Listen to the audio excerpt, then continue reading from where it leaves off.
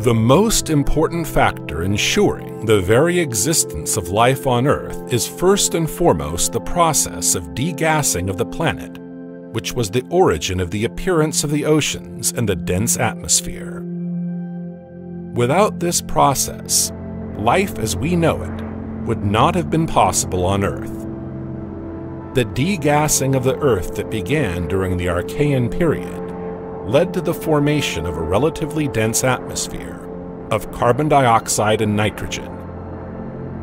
During this time, volcanoes, magma rocks, and the first shallow sea basins appeared, which in the middle of the Archean merged into a single, but still shallow ocean.